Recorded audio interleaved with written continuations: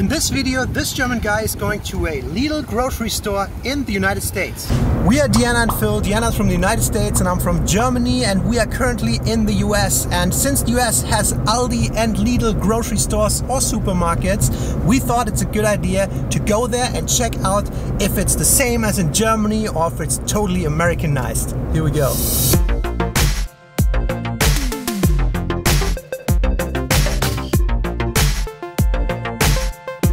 Alright, so we just arrived, and one thing I'm noticing is there are carts everywhere on this parking lot. There's a whole bunch over here, and then you got another one over there. And I'm just assuming they don't use the coin system. Yeah, it looks like they have an option for the coin system though. It looks like that could be there, but they decided not to. Taking that one? Yeah. Okay. Just rolled up, and this thing looks amazing. It looks super modern, super glassy. It's huge too, so I can't wait to check it out. Let's go in. Very cool in here, that's nice. So we masked up, fruit section at the beginning. That's not what we're here for, we're here for that. I was happy to see that just like in Germany, we have a nice in-store bakery section with baked goods like croissants, bread rolls, little pizza rolls, donuts and many more. Of course, we had to get some of those items to try at the end of this video. Oh, yummy. We're definitely getting a pretzel roll. Most German bread roll. I noticed immediately that this Lidl is way bigger than the usual ones in Germany, and there is way more space between the aisles to walk around. This pizza stuff is so American. Check it out. It's 848 grams for a refrigerated pizza, and it's below $6. That's actually fairly cheap. Nutella. It's always very expensive in the US. Check it. These are tiny, and it's a plastic one. That's funny. And then there's a Lidl brand preferred selection from Germany. Yeah, that's a cheap Lidl brand with a German flag on it. It's the German Nutella, but Nutella is from Italy, right? Yeah, that's kind of funny. Still not super cheap. It's a little cheaper one, hazelnut spread. This is by Lidl, so without the German branding, we go even cheaper. Nice. One thing that I didn't expect was the prices actually being properly cheap, even for German standards. At least for some items. A gallon of milk, 74 cents. The chicken thighs were 79 cents per pound. That's about €1.50 per kilogram. I'm not sure if that's a good buy or not. I would like your opinion in the comment section about meat that is that cheap. You know how I say I always compare prices. One thing, something like this, because this is my favorite stuff to put on a toast, a bread roll, a bagel, whatever. But they're always very expensive, although this is a 1 pound package. The Lidl brand, so this is as cheap as it gets. They're always double packed, a lot of plastic, and you get this plastic box with it. These are too big for like a single household. And then if you go looking for smaller ones, 9 ounces, how much ever that is, 300 grams or so, but they're still $3.88. In the center there's a familiar section where you can buy clothes, shoes and more or less usable stuff for house and garden. Same as back home, but bigger and even more of it. You want a sewing machine? Yeah, I actually do. Going bigger seems to be the general theme in the US, and they didn't stop with this Lidl. It's very, very large, and I really like it.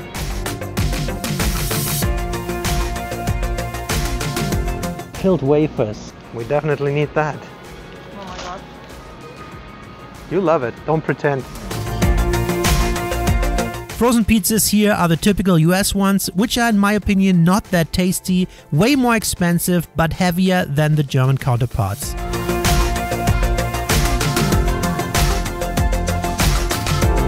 In general, we were impressed by the quality and the cheap prices compared to other US grocery stores, and we kinda wished we came here earlier and more often just to save some money. I still like Walmart, Target and Costco as well, as they are more of the American superstores than this Lidl, and we made reaction videos about each of those too, so if you want to, check them out. So chocolate section, not super German. There's no Milka, there's no Ritter Sport. That's a little disappointing. See if there's a self-checkout. I totally love these self-checkouts and every US supermarket seems to have them, and I think we should totally adopt them in Germany. One less human interaction. Wundervoll!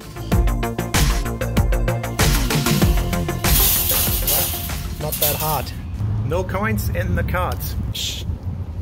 Alright, so we just came out and I can't believe it. We should have gone there way earlier. Yeah. I thought Walmart is the cheapest grocery store, but there are things that are way cheaper. This totally changes my perception. Like if you have a Lidl close by in the US, that lowers your weekly grocery cost by a lot. And the irony is we just made a video complaining about a lot of the grocery prices that'll come out after this. But let us know where you go for cheaper groceries in the US, because even Walmart tends to be a little more expensive on some items. Anyway, we're gonna eat a couple of the bakery things now, or quickly try them at least. Yes. And we just want to see if they compare to the German standard of bakery pinnacle, that is the Lidl bakery in Germany.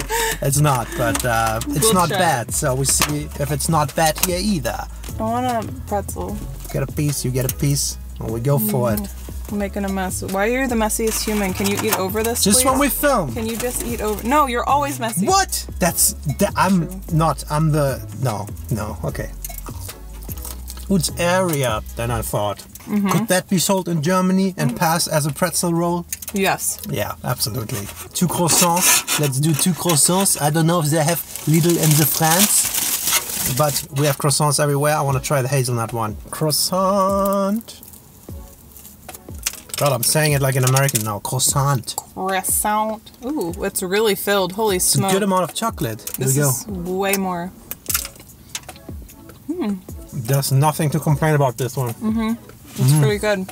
Such a big amount of Nutella or hazelnut cream in there. I think love it's it. good. I'd give it a 7 out of 10. It's nice. Yeah, I and give- the nice nuts on top. I give that actually an 8 out of 10. Oh. So we have 1 Berliner jam. Is it good? It's not the freshest.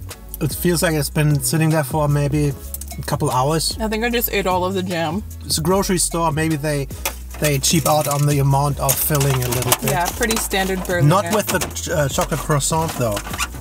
Then for the last part, if I get something from the bakery, I like the heartier things. We have a pizza thing.